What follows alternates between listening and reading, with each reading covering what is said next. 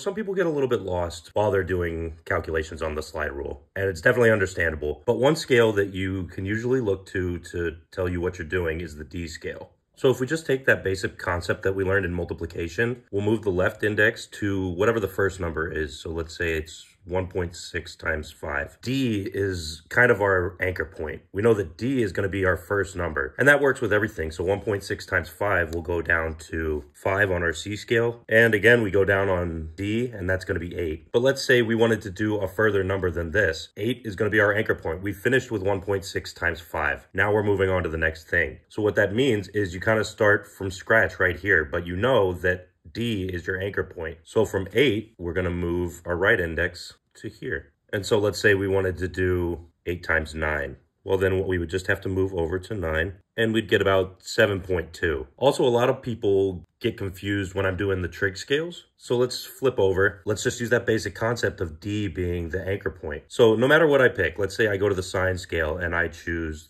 30 degrees. And then we needed to multiply that for some reason. Well, how do we do multiplication? Just look at what 30 is and go down to D, and that's what you're looking at. 5 is the number, or 0.5 in this case. So then you can do whatever multiplication you want from there, and then that's when you move the hairline. So no matter what you do on the slide, even if you go to other scales, like you go to the trig scales, it all kind of comes back down to D, and you start your calculations from there.